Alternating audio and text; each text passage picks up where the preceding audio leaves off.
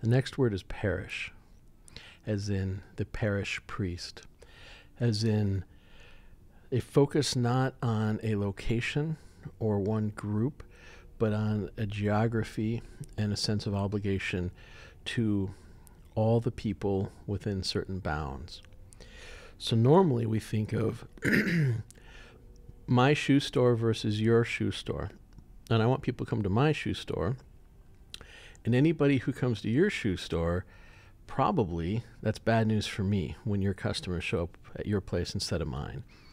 Once in a while, we might just say, well, increased shoe sale volume is good, but really we want it to be at our place. And churches tend to say, here's our location. We want you to come to us. Come here. And we will determine success by how many people come to our church. Anybody who goes elsewhere would be kind of like somebody buying shoes at the wrong store, right? But what if the approach was, I'm the parish priest for this 5-block area, and anything good that happens in this 5-block area is good for me. Any person who lives or comes through this 5-block area is somebody to whom I've been called and for whom I have a sense of obligation, towards whom I have a particular interest in showing honor and love. And what does it look like? I mean, we do this when we think in terms of our businesses, and anybody who's going to be employed here comes under our protection and is going to have both our rules, but also kind of the shaping influence of our culture behind them.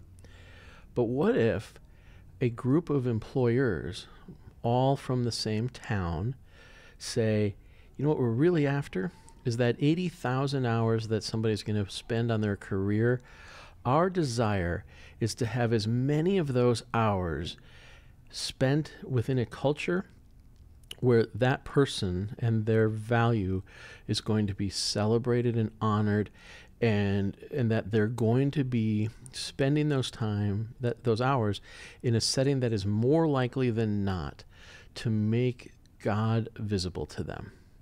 And not only visible, but desirable. And one of the things that's really frustrating is we have plenty of examples where, so a church can be visible, but it won't necessarily have a parish mindset. It'll be we want to be visible because ultimately you are a consumer and we are a vendor, and our sense of calling begins and ends with our building and our little community, not necessarily we've been called to subdue the earth. We are salt and light, and our job is to contribute to the flavor and to slow the decay of this larger environment. So we already do that with our workplaces. We have this sense of here's this culture.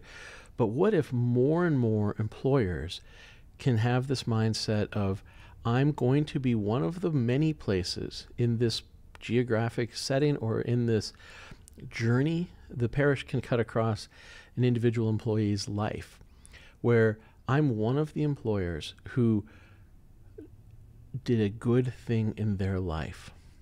And I held space, and I want to help other employers see what God's shown me about how to hold that space and how to